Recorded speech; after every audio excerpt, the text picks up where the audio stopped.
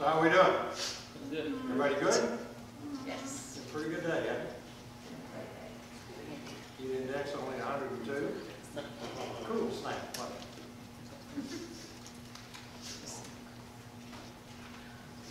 Let's begin with a prayer. Would you bow with me, please?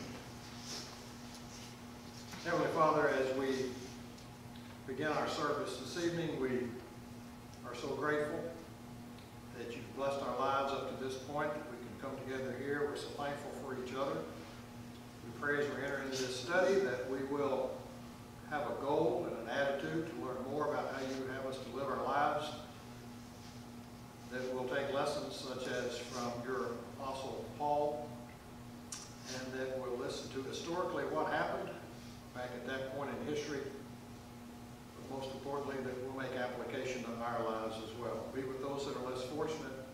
Forgive us of our sins in Jesus' name. Amen. Amen. We're in 1 Corinthians, the 2nd chapter. And you know, there are so many ways to look at things. Like if somebody says, "Did you see that?" And you might easily say, "I sure did." But then when they describe what they saw, you realize you were looking, but you didn't see that. Sometimes there's more than meets the eye. It's the same way that the Scriptures is. That when we begin to study,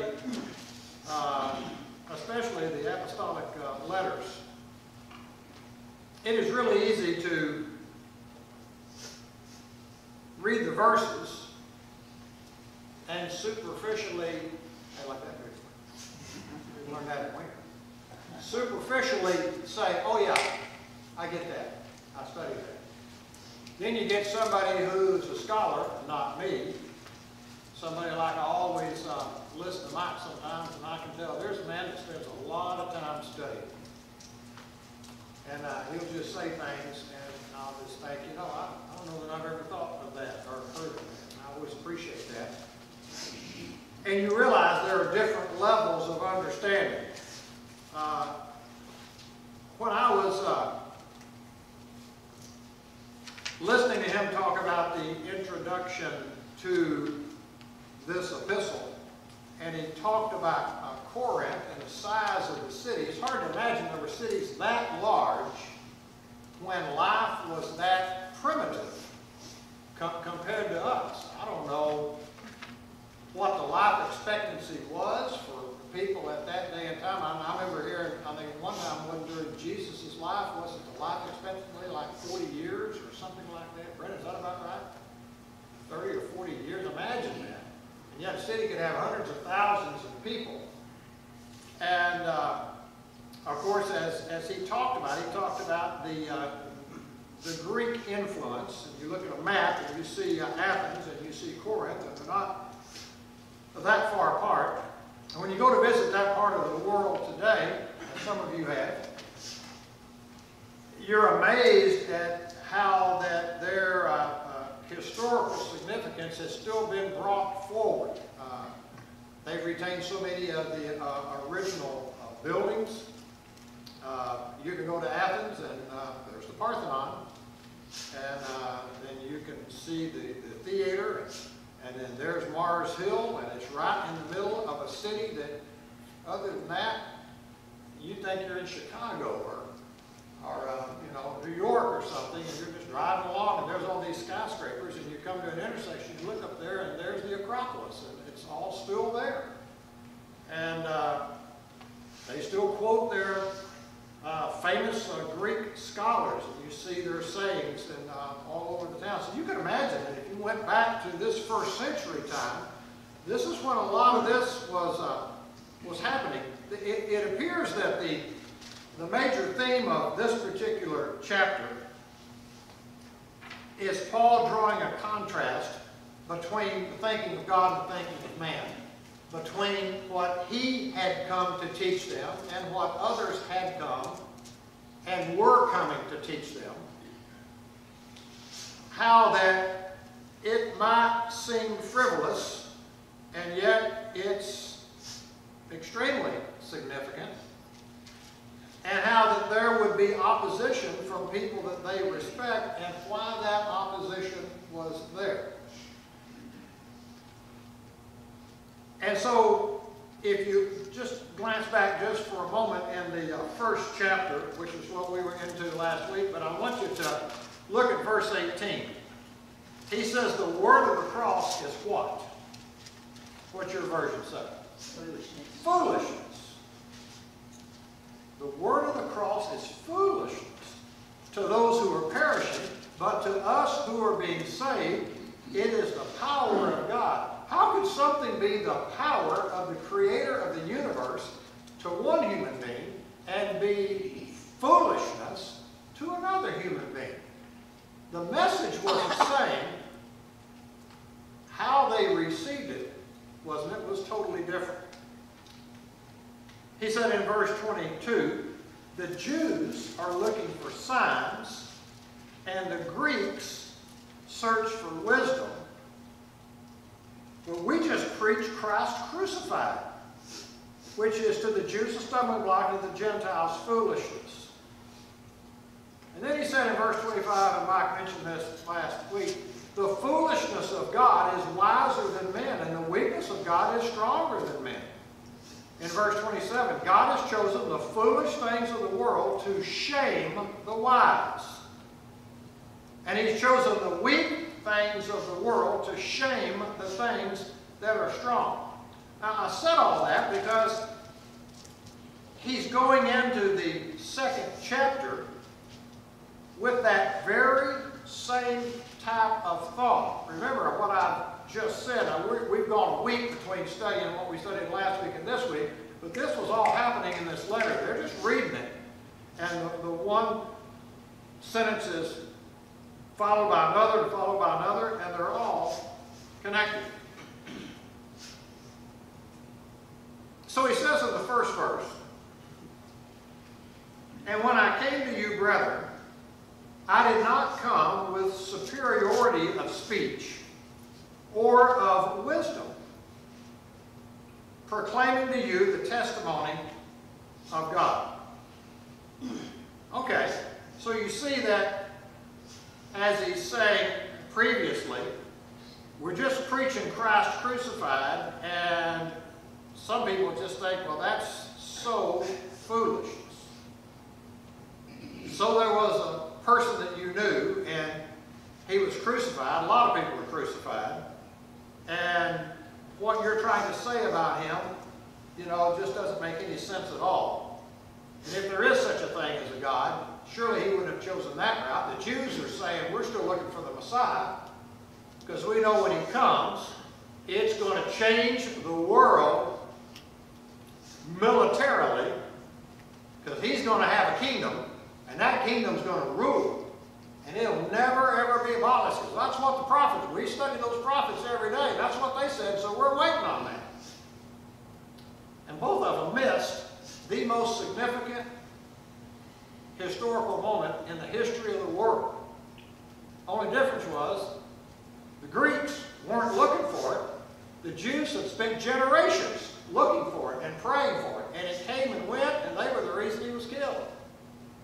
And the ones that killed him thought they had stopped this madman from his false teaching, when what they did was fulfill the prophecy. They did exactly what Isaiah said was going to happen. And they still didn't get it. Now they're still chasing Paul around because he's preaching this nonsense. Isn't it fascinating? You know, I told my kids growing up, turn the TV off. The greatest entertainment is just sitting in the car at a Walmart parking lot. Right?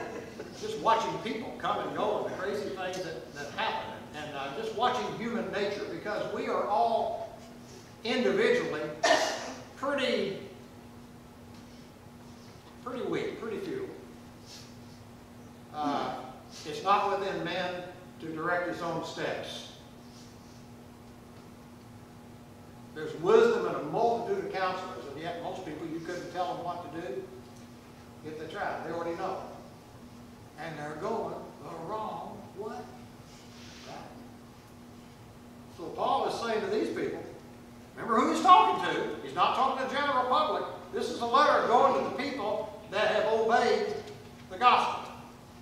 Well, they got problems, because when Paul left them, he left them in a wicked city, and he left them going to and fro every day with all the people that still had their family, they still had their neighbors. They didn't have cable TV, but there was all kinds of entertainment, not the least of which were these speakers that Paul was trying to say he was not. Now, if you study Greek history, you'll realize they went through that period of time, centuries before that, where they had the Aristotles and the Platos and Sosthenes and Pliny the Elder. I'm thinking of all the ones, and that was the age of Greek wisdom. Well, those people all died, and there were not immediate successors. So they were still quoting these people. Well, they're still quoting them today. Okay? But then another group of people came along, and this group of people went around wanting to look just as important and being very eloquent, very good at speaking. And they would draw crowds. And they would go on and on and on, talking about life and talking about wisdom, when in reality they were mere shells of what these other people were, if you even put those people at a level of intelligence. So I did a little studying on this, and I studied about these guys. And there's been a bunch of people writing about them, and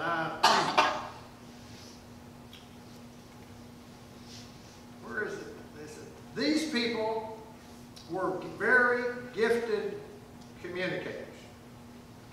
Their voices and their demeanor were very attractive. They had what some people today call the gift of gab. And they were so good they performed professionally.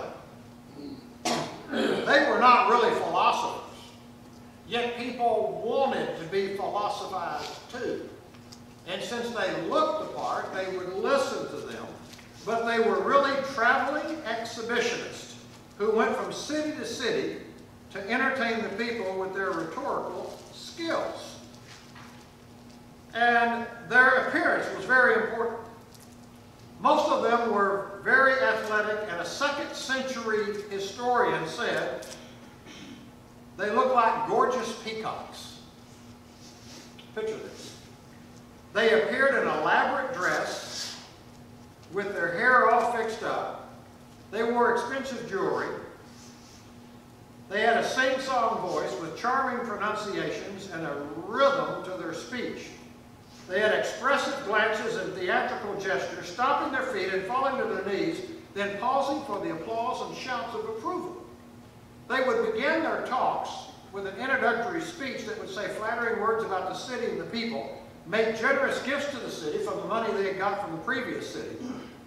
They would speak on a wide range of topics and never give the crowd a chance to ask any questions. Sounds like the politicians today.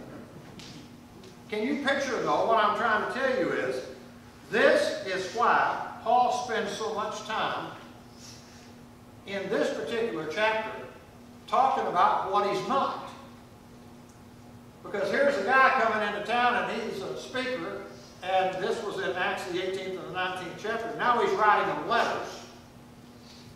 And meanwhile, these guys are traveling in and out of the city of Corinth, and they're making their talks, and they're talking about life and the future and how you should spend your money and spend your time and what you should be doing. And Paul is drawing a distinction. I came to you, brethren, not with superiority of speech or of wisdom, but proclaiming to you the testimony of God. For I determined to know nothing among you except Jesus Christ and Him crucified.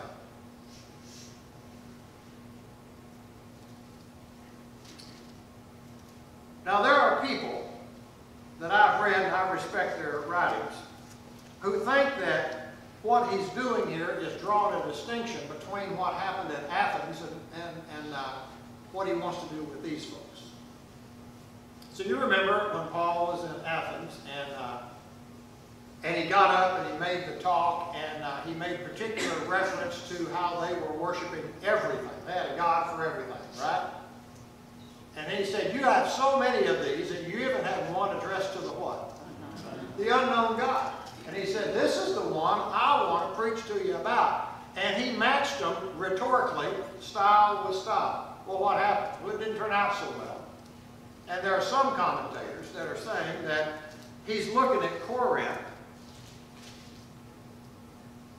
and he's going to use a different tactic. That he's not going to try to raise himself up to be some rhetorical expert, or not going to be someone to compete with these people that they're listening to.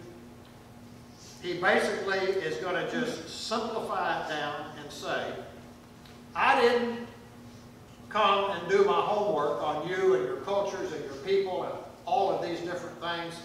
I just came to teach you the will of God. I determined to know nothing among you except Jesus Christ and Him crucified. I was with you in weakness and in fear and in much trembling. Now, you think he's referring back to when he visited with them personally? That's what it sounds like, right? What do you think he meant there? I was with you in weakness and in fear and in trembling. What was he afraid of? Or was he afraid when he was in Corinth? Anybody? I think so. Okay. He knew persecution was coming. And persecution was with Paul everywhere he went. So he would have somewhat fear about that. I agree. Turn to Acts the 18th chapter. I didn't write this verse down, but it's in there. Yeah. Look at verse 9. This is when Paul was at Corinth.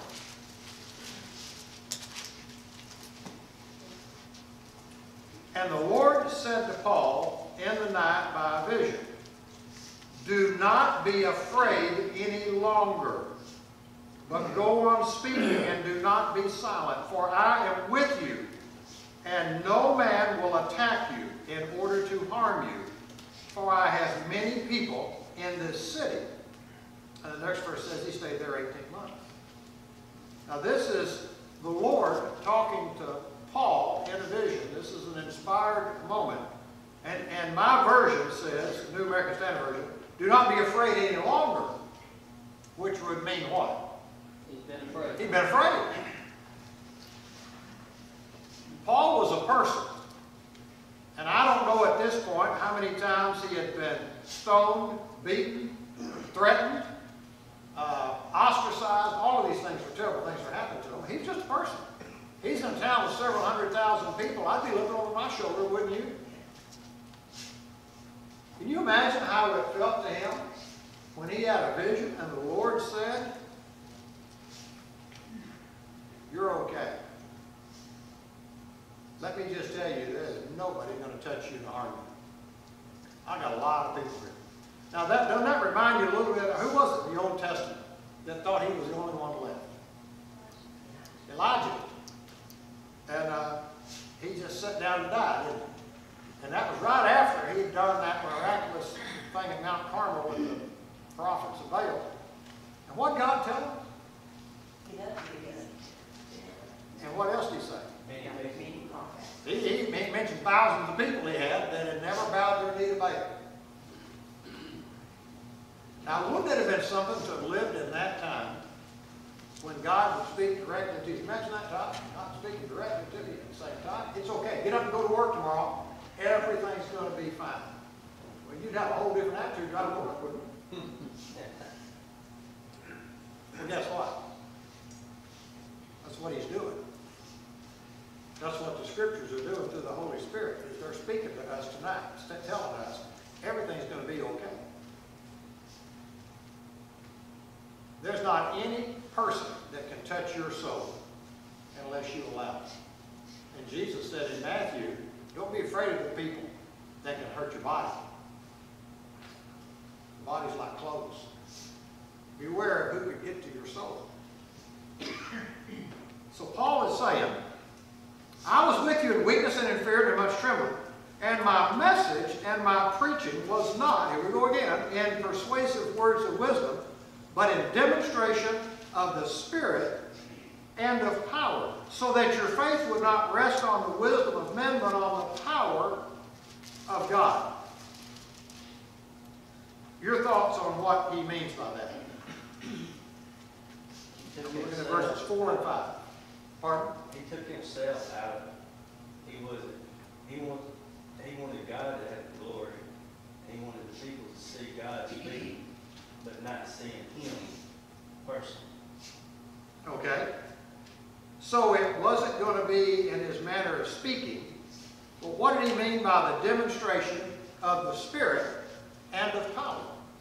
He's talking about spiritual gifts and the actual power of God and demonstrations of power versus words. Did Paul do miracles in Corinth? I don't remember a particular instance where it says here was a blind man and he could see. But what was the purpose of the spiritual gifts that they had? It was to establish their authenticity, that they could do what people could not do, which was the gift that God gave them through the Holy Spirit. So the reference to me in 2 Corinthians, he makes some comment about spiritual gifts because they were having some issues with that. To me, I believe that's what he means, but in the demonstration of the Spirit and of power, it may not have been written in the verses, but it could very likely be that the people reading this are saying, remember when he did that? No normal man could have done that. Because how did God feel that the apostles could even warrant a group of people who would follow them under threat of death? It's not any different than when Moses didn't want to go to Egypt. He was scared. Remember? And God said, well, go ahead and go. And he said, well, I'm not a good speaker. All right, we'll take Aaron. I bet Aaron was not happy. Right? Aaron probably didn't want to go either. But what did God give them when they went to appear before Pharaoh? What did he give them? He gave them powers, didn't he? Remember what he could do? He could throw his rod down and what happened? It became a snake. And he could pick the snake up and it became a rod. Remember that? Why in the world would God do that? Because it was a gift that the Almighty God could give the people that were his messengers to say, this is not just somebody dropping by. They are representing me. Paul was representing Jesus.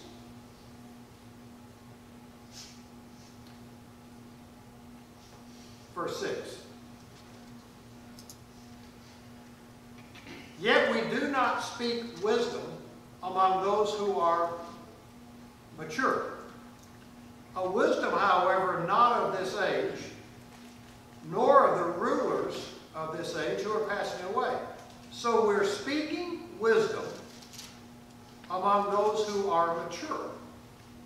Now, the King James Version, typically uses a different word than mature.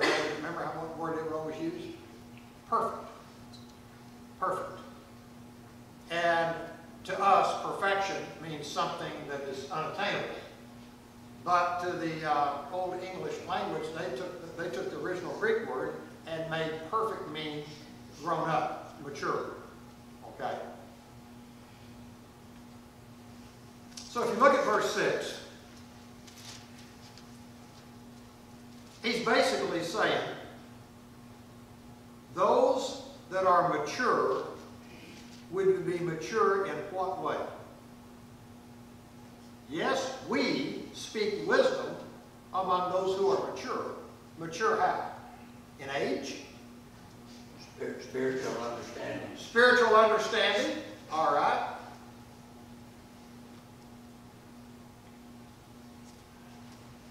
What's the wisdom? And if you're spiritually mature, he's writing a letter to the Christians in Corinth. He's talking to the ones who have taken what he left them with and have gone to another level of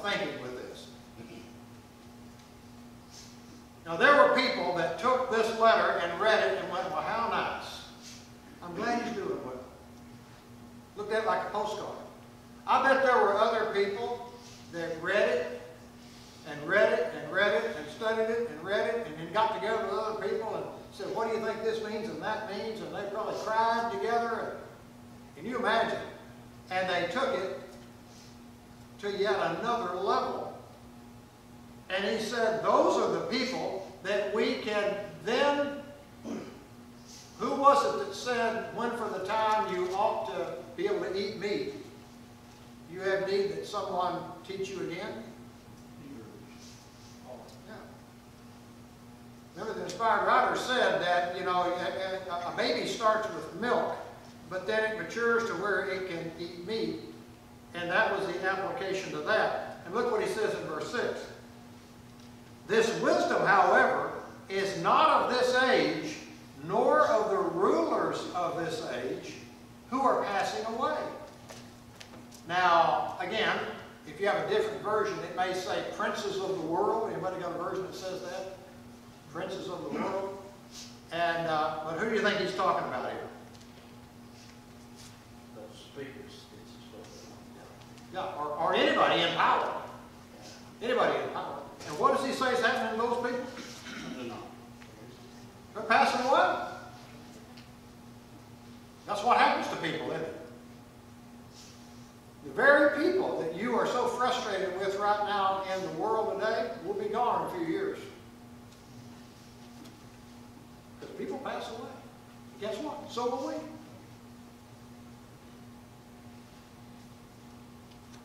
But we speak God's wisdom, verse 7, in a mystery. The hidden wisdom which God predestined before the ages to our glory. People love this passage. For generations of time, people who have wanted the attention have tried to convince other people that they've got the inside track information-wise because they're so much smarter or so much more educated, or God has spoken to them. And since this whole thing's a mystery, you need to come to me and I'll tell you what it is. You know that's still going on, isn't it? Still going on. Now, Michael, I know you come from a history of Catholicism, and I listen to the headlines from time to time, and I think that whole thing has changed so much since you were a kid, hasn't it? It seems that the person who's at the top right now is subject to criticism. And I think years ago when I was a kid growing up, I don't think anybody ever questioned it. Because to the Roman Catholic Church, the Pope was who? God on earth. I think I'm saying that right. And whatever he said was the truth. Look what Paul is saying here. We speak God's wisdom in a mystery, the hidden wisdom that God predestined before the ages to our glory, the wisdom which none of the rulers of this age has understood. If they'd understood it, they wouldn't have crucified the Lord of glory. Well, I guess not. Now, why didn't they understand it? Because it was a mystery.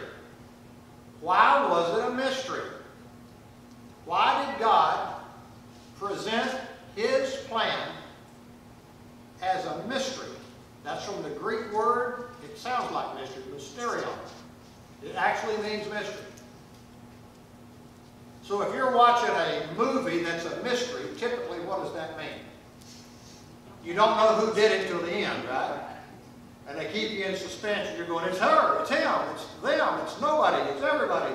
At the end, maybe there's a big surprise if it's a really good movie. That's the way it is. Why would God present His plan to be a mystery to everybody? It wasn't a mystery to everybody. 3,000 people obeyed the gospel on the day of Pentecost. And the Jewish leaders went around trying to kill them. Why was it a mystery to them? They didn't want to accept it. Go back to verse 25 of the first chapter. Go back even before that. The word of the cross is foolishness to those who are perishing. Verse 18. For the Jews seek for signs and the Greeks seek for wisdom.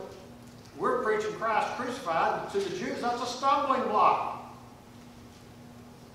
But the foolishness of God is wiser than man. The weakness of God is stronger than man. See, all these verses tie together.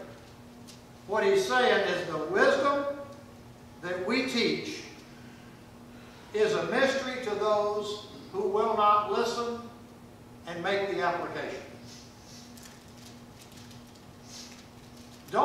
How did the Jews in the synagogue read Isaiah 53 after Jesus had been crucified? Can't you think of one of them that would have said, wait a minute here. Born in poverty, born in a manger, led like a sheep to the slaughter, yet he opened not his mouth. How could they not see that? These were the smartest people in their nation. Because they didn't want to. Closed mind. They didn't want it. It's the same today. Nothing has changed, and we can include ourselves in that when it comes to change. And Paul is saying here in an inspired way that if these people had understood it, they never would have crucified the Lord. And then in verse 9,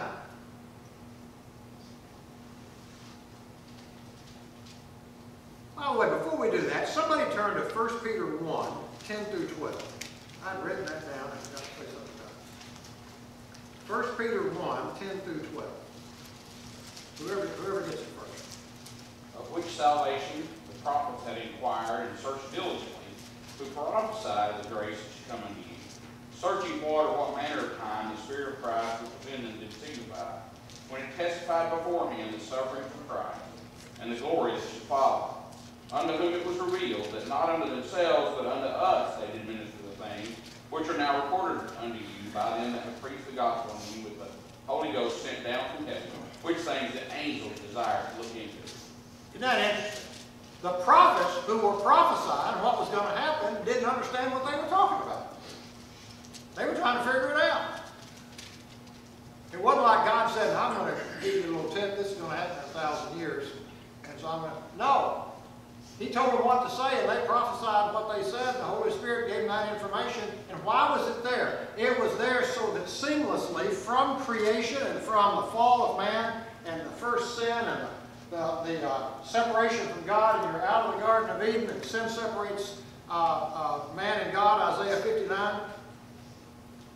So that we today, and those at that time, could look at the Old Testament scriptures, and we can now look at the completed gospel. We don't need someone to heal the sick to know it's perfectly all together, historically and accurately done, and historically foretold. And people couldn't see it then, and they can't see it now. Verse 9, just as it is written, things which eye has not seen and ear has not heard, and which have not entered the heart of man, all that God has prepared for those who love Him.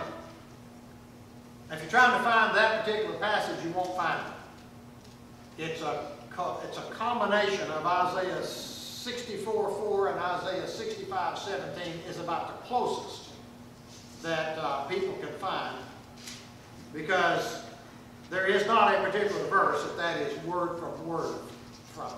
But the point is there. God has prepared for those who love Him a wonderful, wonderful life eternal. But man can't understand it by himself.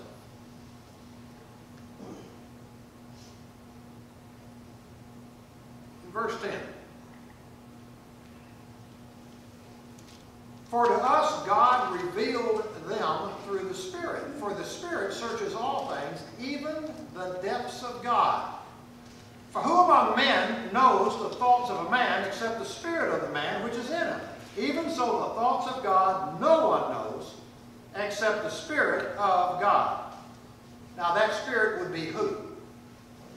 The Holy Spirit. And it would do us all a lot of good to study more about the Holy Spirit, because we got God the Father, don't we? We got that one down. He created the world. Well, no, they were all there. Let us. Who would the us be? God the Father, God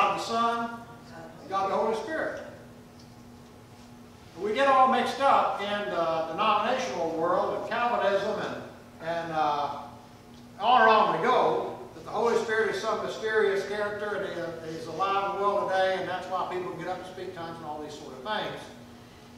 It's really not complex. There was a design for God the Father, or a design for God the Son, and a design for God the Holy Spirit. And if we look at the attributes of the Holy Spirit, then we understand that one of the attributes is the Holy Spirit was the revealer of God's will. It was the Holy Spirit that fell on the apostles and they spoke in tongues. It was the Holy Spirit that gave them the opportunity to do these miraculous things. It was the Holy Spirit that guided them inspirationally into what to say. Even the prophets, when they didn't understand it. The will of God had to be revealed to the creation of God, humanity. And it was the Holy Spirit that did that. And it says, He, the Holy Spirit, searches all things, even the depths of God. Nobody knows God like the Holy Spirit knows God, is what he's saying. There's nothing about God the Holy Spirit doesn't know. Because He is God. Who is God? The Holy Spirit. No, God is God. Well, God is God. God the Father. But there's also God the Son and God the Holy Spirit, and it's hard to wrap your arms around that, isn't it? But it shouldn't be that complicated. Paul is trying to say, no one knows in verse 11 the thoughts of a man except the spirit of a man who is in him. I can look at Jeff and say, I know exactly what you're thinking. I know you've had people say that. Yeah, I know Christine says that. Carla says that to me. Carla's right most of the time. But you really don't know for sure, do you? Do you, Andy? You don't know what I'm thinking. You can think you know what I'm thinking. But who knows the spirit of a man except the man in whom it is His Spirit? Ah, but God knows all. Which God? All of them. And the Holy Spirit knows everything about God. So whatever He says goes. Isn't this wonderful to read this and study this? I know that you don't know, verse 11, the thoughts of a man. Only He knows. Even so, the thoughts of God, no one knows but the Spirit of God. Now, we have received not the spirit of the world, but the Spirit who is from God, so that we may know the things freely given to us by God. Look what he's saying. Paul is saying, I've come to you and I taught you the gospel and you obeyed it and we've established a church and now you got all kinds of problems. And I'm writing this letter to you saying, no, you can't do that. No, you can't think like that. No, you can't treat people like that. No, you can't have one foot in the world and one foot in the church.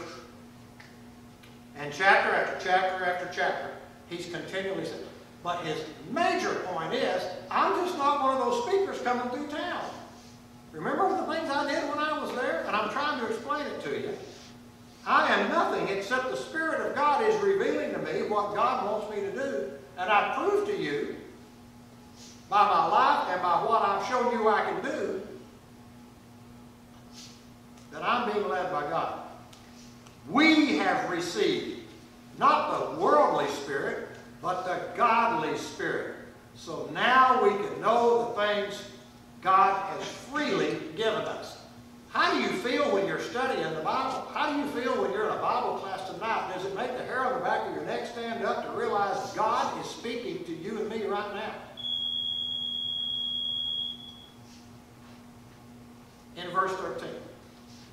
Which things we also speak, not in words taught by human wisdom, but in those taught by the Spirit. What Spirit? The Holy Spirit.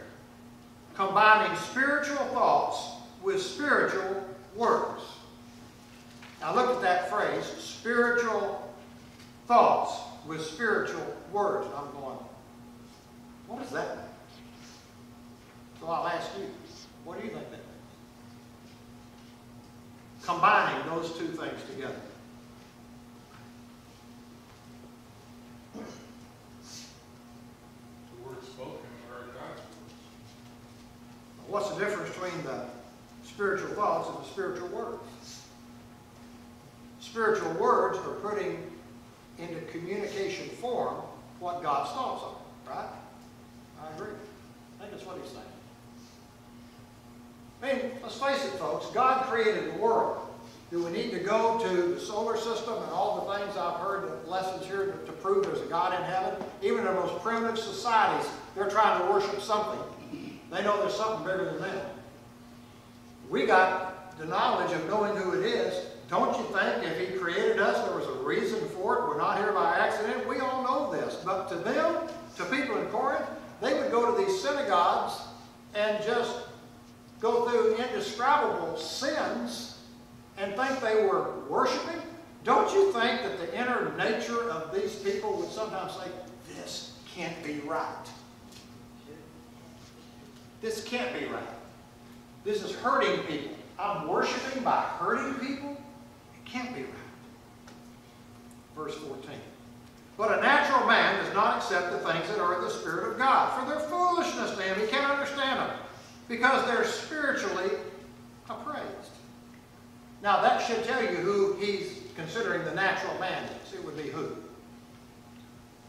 Those are carnally minded, fleshly. That's exactly what he's saying. He's talking about the people who refuse the revealing of God's Word. They're not into the revelation of that. So they're still operating at the human nature, which is barely above an animal, right? Eat, drink, and be merry, for tomorrow we die, right? When we die, we're dead. It's all over. The human nature by himself, without God's intervention, is pretty primitive and helpless, helpless, helpless.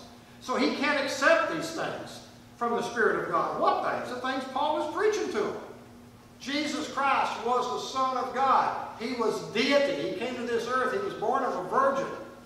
He lived 33 years. He was killed on a cross, and the people he came to save were the ones that killed him.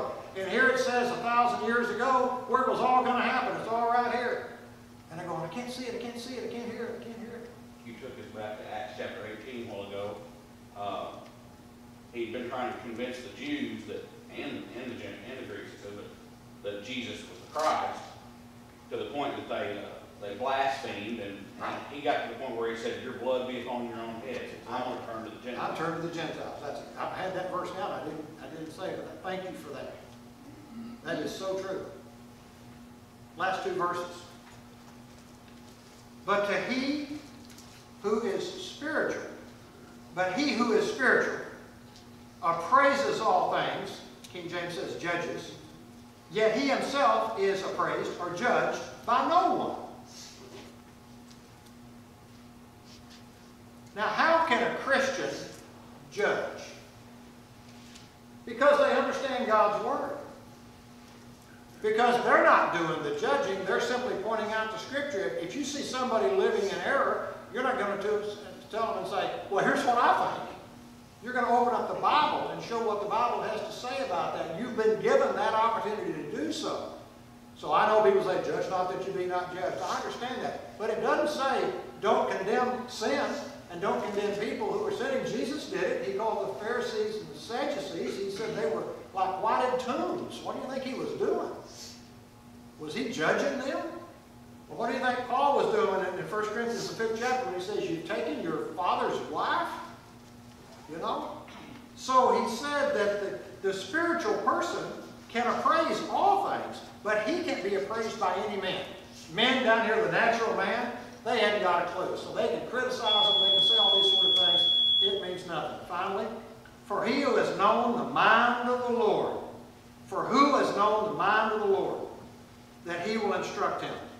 We have the mind of Christ. What a great way to end that chapter. We'll do chapter 3 next week.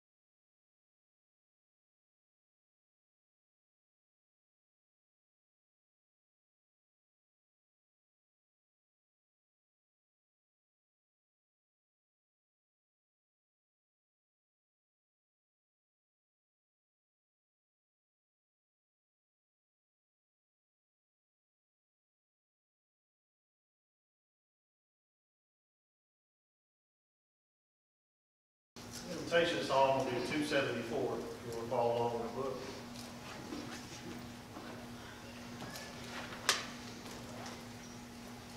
Before we get started,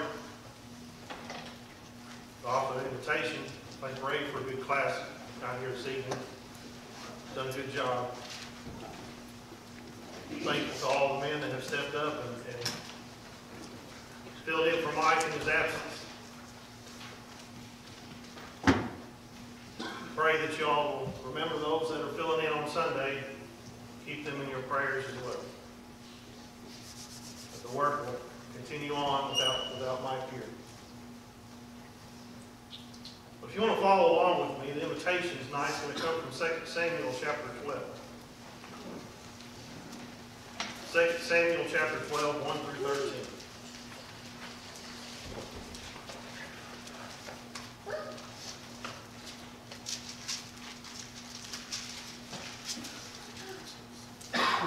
And the Lord sent Nathan unto David.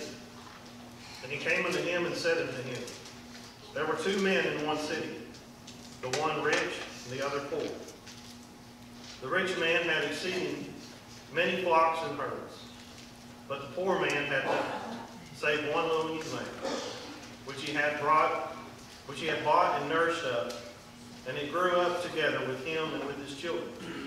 It did eat of his own meat, and drank of his own cup, and lay in his bosom, and was unto him as a daughter.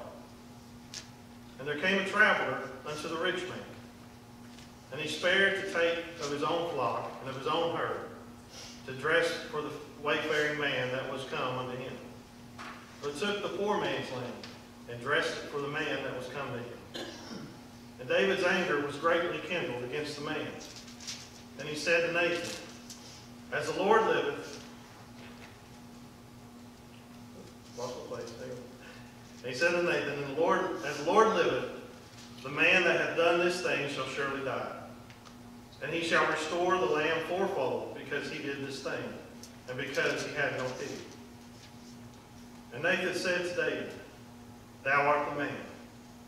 Thus saith the Lord God of Israel, I anointed thee king over Israel, and I delivered thee out of the hand of Saul. I have gave thee thy master's house, and thy master's wives into thy bosom, and gave thee the house of Israel and of Judah.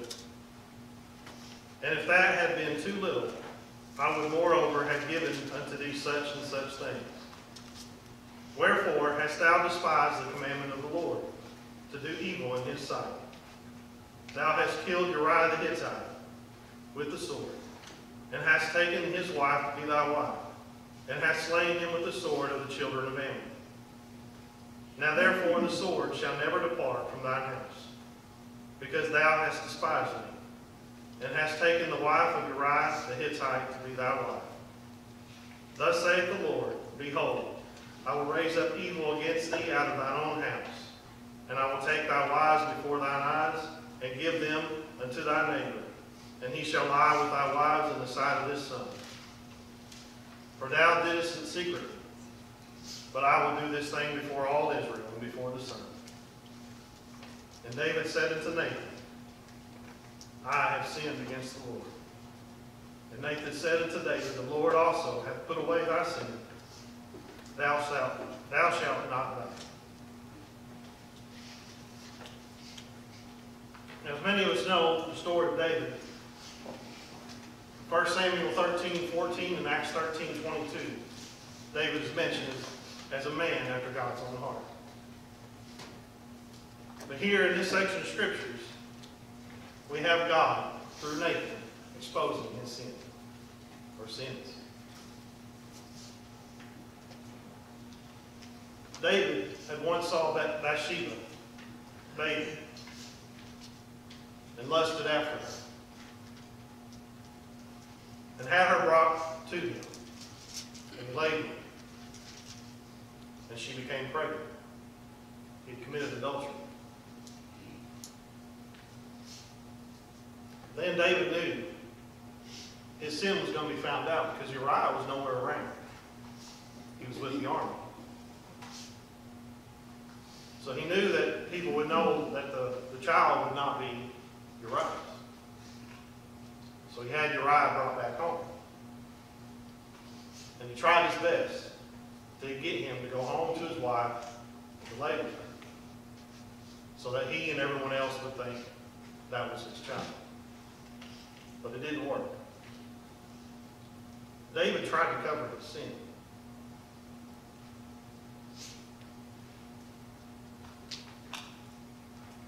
So since it didn't work, I want you to turn with me to Jeremiah 17 real fast. Jeremiah 17, verse 9.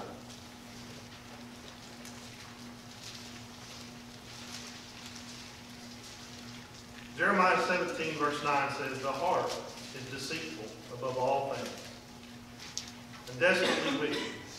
Who can know it?" If we give our heart over to sin, our heart can lead us into more sin. As Jeremiah 17:9 says, the heart is wicked. If we give our heart over to wickedness, wickedness will pursue. And it did for David. David tried to cover his sin, but he couldn't. So ultimately, he had Uriah killed in battle. So he committed murder. In the scriptures we read in 2 Samuel 12, in verse 9, God points out to David that he has despised his commandment, and he has done evil in his sight. Because that's exactly what sin is in the eyes of God. It's evil. God does not like sin. He does not accept sin. Therefore, it's evil. Verse 12, he tells David that he done it secretly. But if you turn with me to Hebrews chapter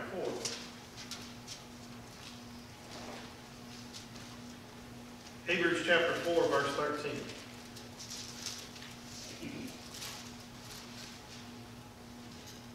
"Neither is there any creature that is not manifest in his sight, but all things are naked and open unto the eyes of him whom we have to do." So David thought he done these sins secretly, as God pointed out.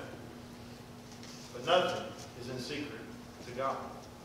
God knows all. God sees all.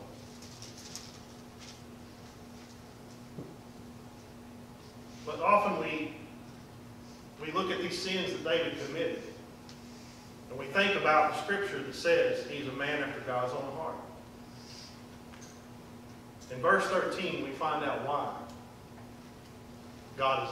David is a man after God's own heart. If you read through Psalm 32, God expresses the sins that he was dealing with. He expresses how heavily they were during these months that God left him with those sins. He said that the hand of the Lord was heavy upon him. But in Psalm 32, just as in verse 13 of 2 Samuel 12, David confesses his sin. He didn't get mad at Nathan when Nathan brought his sin before him, because he was a man after God's own heart. He'd been hurt. His heart had been hurting for months. And when Nathan came to him, he confessed.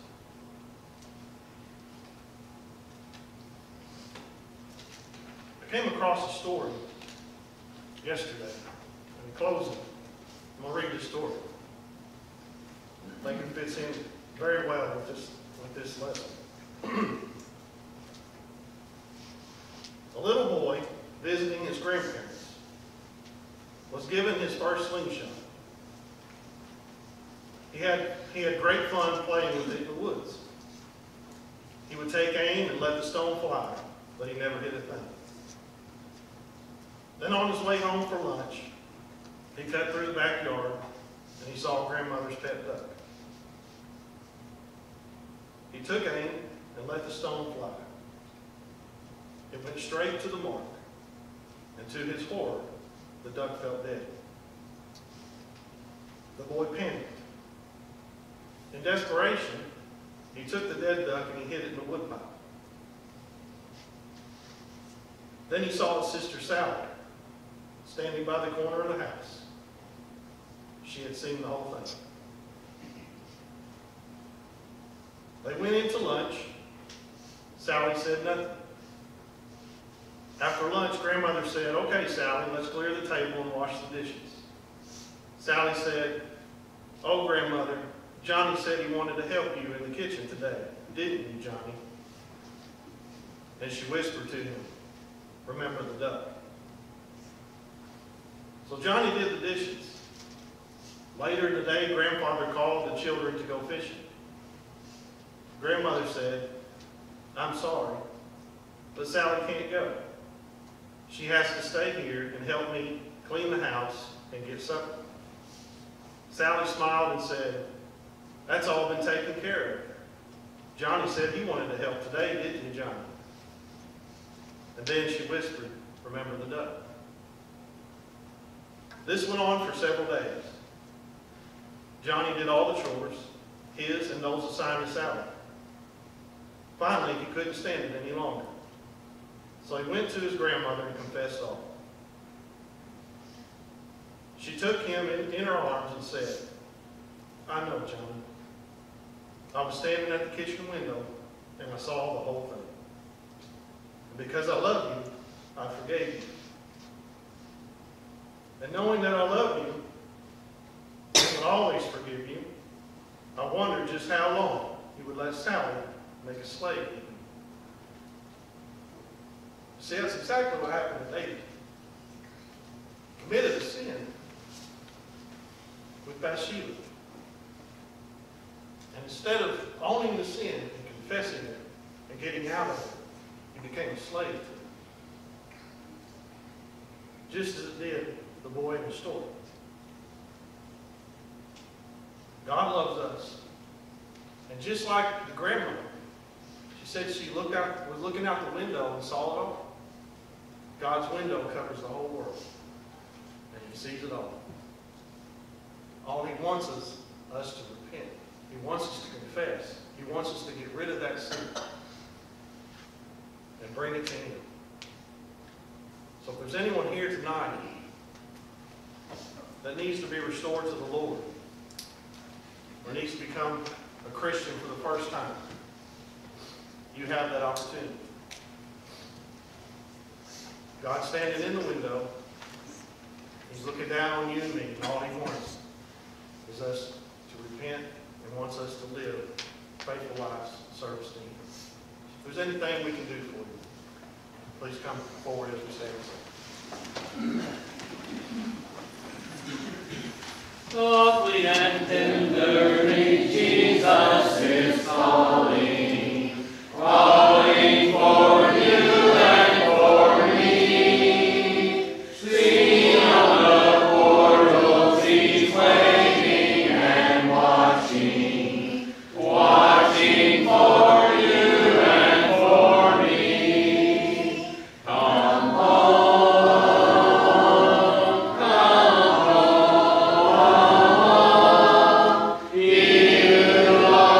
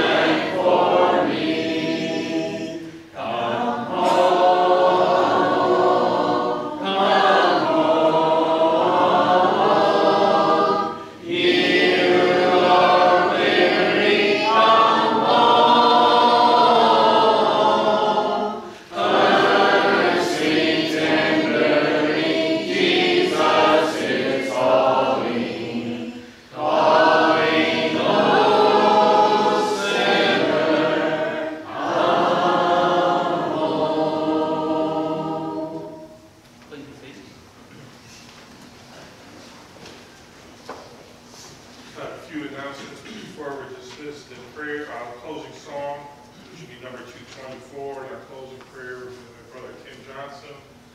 I will invite everyone on the next service time, Sunday morning at 9 for Bible class, 10 for worship, and again, Sunday evening at 5.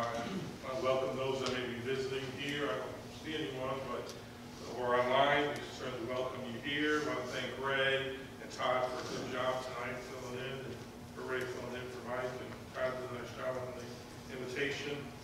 Let's remember our sick. The only new one I have here was JC asked me to announce that her and Bentley's great-grandmother and Stephanie's grandmother, Edna Crowther,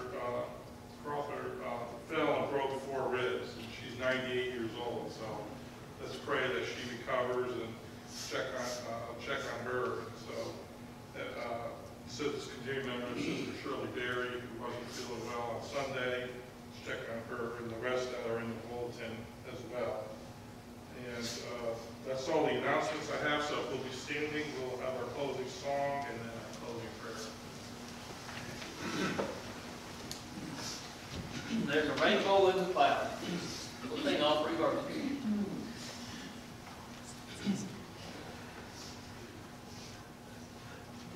As I journey him in the torrent tears, there's a rainbow in my cloud. He will safely lead, I must have no fear. There's a rainbow in the cloud. There's a rainbow that is shining, There's a rainbow in the cloud. When my race is run and the victory's won, there's a rainbow in the cloud. After storm and rain fills a golden grain, there's a rainbow in the cloud. When there's cold and pain, summer's harvest rain, there's a rainbow in the cloud. There's a rainbow that is shining, There's a rainbow in the cloud. When my race is run and the victory's won, there's a rainbow in the cloud. When the storms all pass, comes a brighter day. There's a rainbow in the cloud. In that city fair, there's a crown to wear. There's a rainbow in the cloud. There's a rainbow that is shining, There's a rainbow in the cloud. When my race is run and the victory's won, there's a rainbow in the cloud.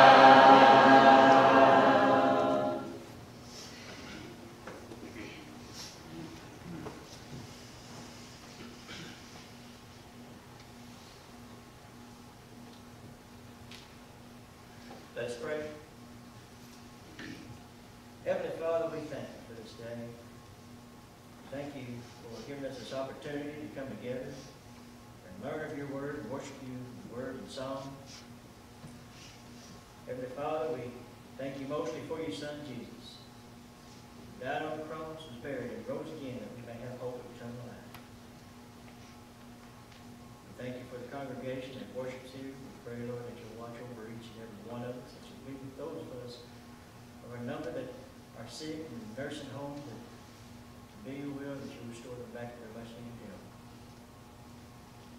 Pray also, Lord, for those who are spiritually sick, that something may be said or done that will open their eyes and bring them back to you. Lord, we ask now that as we go to our separate places to stay, that you'll watch over us. guide us and protect us and bring us back again at the next appointed time. Forgive us of our sins as we meet the condition for that forgiveness. For these things we ask in Jesus' name. Amen.